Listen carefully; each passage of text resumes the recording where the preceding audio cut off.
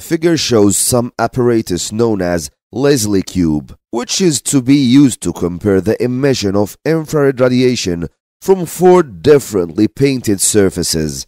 There are 4 infrared detectors so that each detector is facing the center of one of the 4 sides. A. Describe how you would use this apparatus to compare the infrared radiation from the 4 surfaces.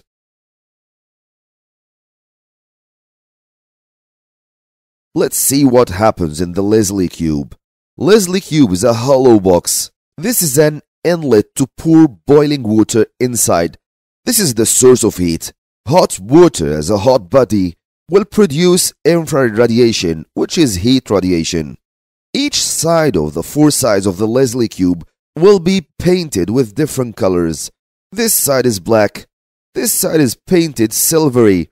You can paint the other 2 sides with 2 other different colors, white and gray for example. Now 4 thermopiles will be placed, each one facing the center of each side. The thermopiles must be placed at equal distances. These thermopiles will detect the heat radiation emitted or radiated from the boiling water inside the cube to outside the cube. This is how you use a Leslie cube to compare the emission of infrared radiation for 4 differently painted surfaces. Let's answer this. Use thermopiles to take the reading of each surface. Put the thermopiles at equal distances from each surface. Fill the cube with hot water. Compare the readings of the thermopiles.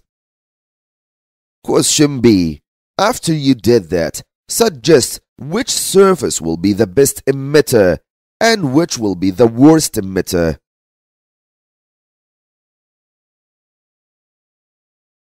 This side is dull black and this side is silvery. Dull black is good absorber and good emitter. That's why it will take heat radiation from the boiling water and allow it to pass outside the block, while the silvery painted surface is a good reflector. That's why it will reflect the heat back into the boiling water. Only a very few amount of heat radiation can be emitted. That's why the thermopile facing the black surface will give the higher reading.